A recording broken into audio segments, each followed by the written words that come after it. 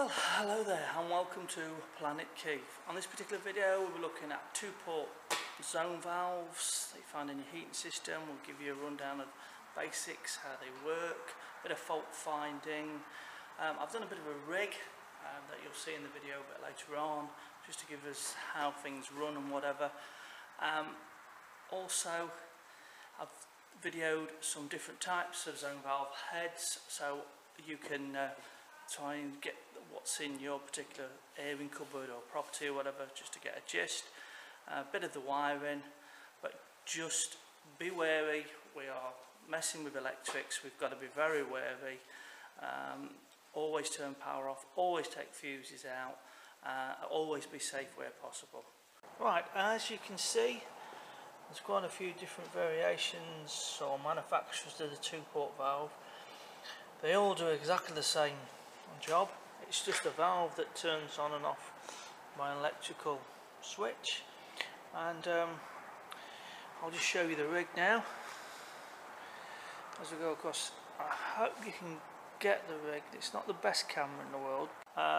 This is a 2-channel programmer, which is 1 channel for your heating, 1 channel for your hot water, and you've got your room stat, then you've got your cylinder stat.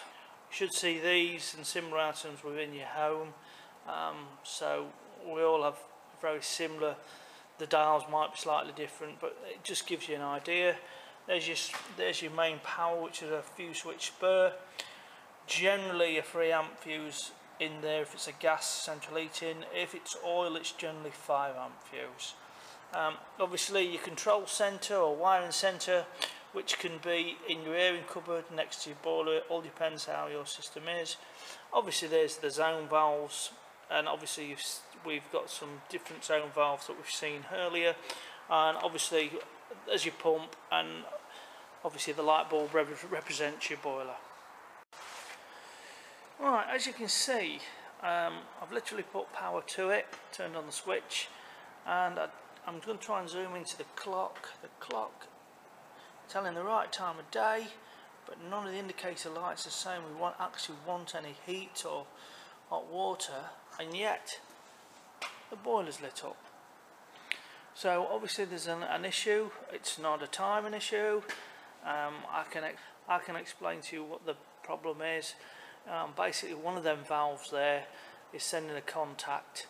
It's either the marker switch has gone faulty, or the actual lever mechanism has gone solid and it won't let the valve release. Right, now I've loosened the junction box lid, so I'm going to just whip that off so you can see inside. Basically, again, I'm not sure you're going to pick this up, but we're looking for generally the switch wire from the zone valves is orange, and there's 2 orange there, obviously 1 from each of the zone valves over there. What I'm going to do now is turn power off, be safe, whip fuse out. Right, as you can see now the fuse is out. So what I'm going to do now, and obviously the boiler has gone off because of power, so we'll undo the 2 orange wires. We'll pull them out. Sorry about the wavy camera there. And what we'll do now, again to be safe, is just make sure that they're away from anything. And what we'll do in a second or two is re-establish power. Right, as you can see, re-establish power. We have got power. We have got no boiler light on, but we have got power there. The clock is still in the off position, so none of the lights are lit up. So we'll go across to the orange wires. I've got a little electric screwdriver that's just going to help me indicate what's what. But if we go to this particular wire, is for the cylinder, so the hot water side, and there's nothing happening there. If we go to the heating side, I don't know if you can see that. Right, I've turned the lights off, so I've tried to make it a little bit so you could see.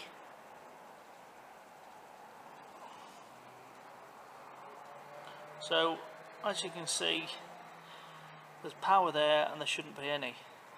So there's a fault on that particular valve. That particular valve has got the white wire. If we follow the white wire, we'll come to this particular valve, and we'll see what the problem is.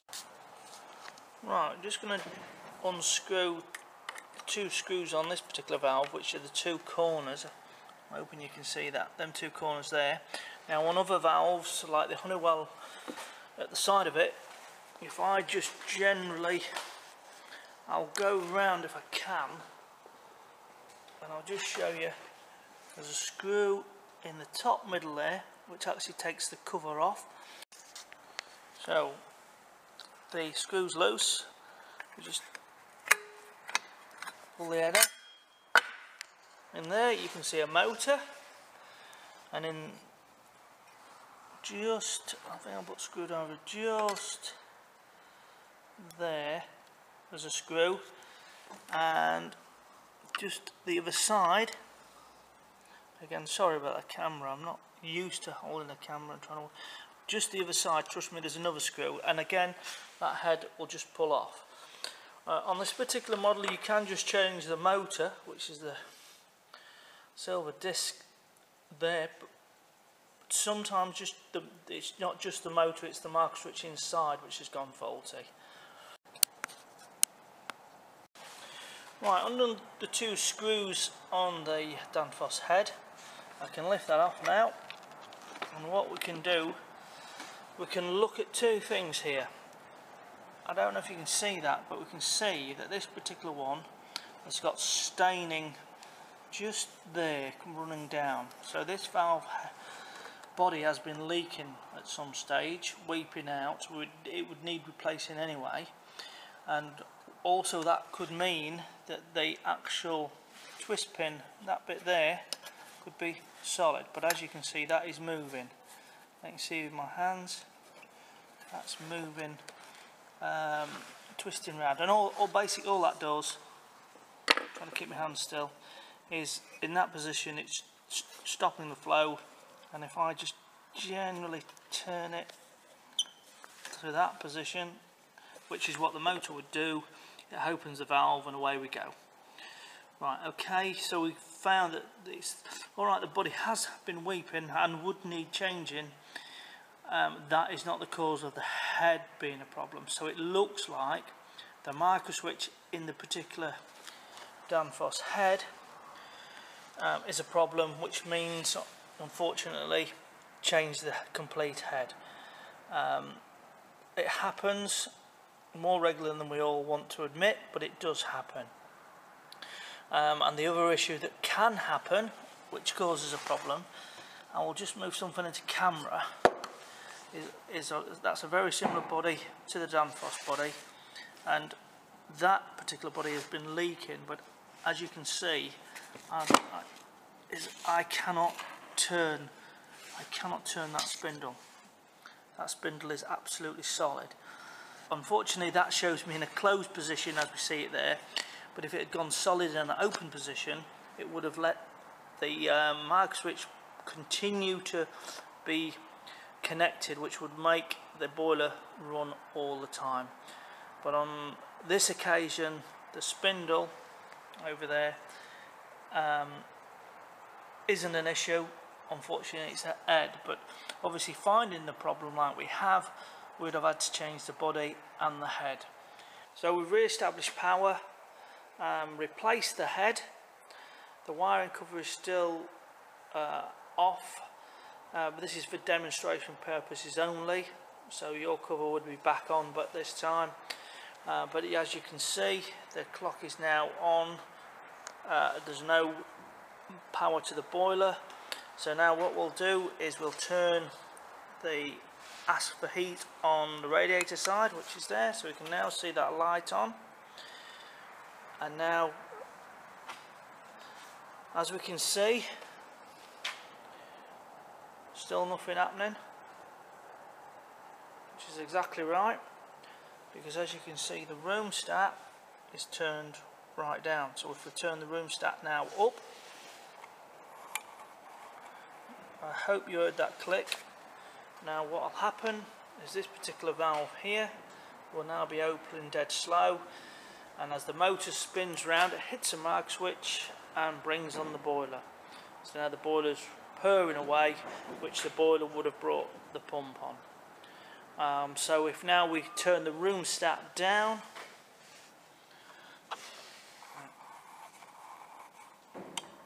I hope you heard that click. Then now the zone valve will be slowly shutting, and as it shuts the boiler power will go off, and there we go. So it's not rocket science, but you have to be wary, and if you're changing the body you have to drain the heating system down, or take the pressure off at least, so you can do it quick enough.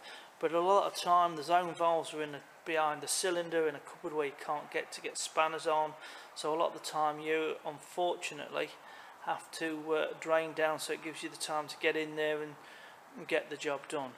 And as I said, the zone valves, they're all very similar, they all do the same kind of job. All they are is like a lever valve that's turning on and off as your system requires. And again, there is only the 4 or 5 wires. Generally the 5th wire is just an earth wire, which some companies don't have particular on their heads. I'll do a bit of a diagram. Right, we have the zone valve. I hope you can see that drawing. We've got the wire from it. What a rubbish drawing. Anyway, forget that. So you've got your 4 wires. You've got your orange, grey, blue and brown.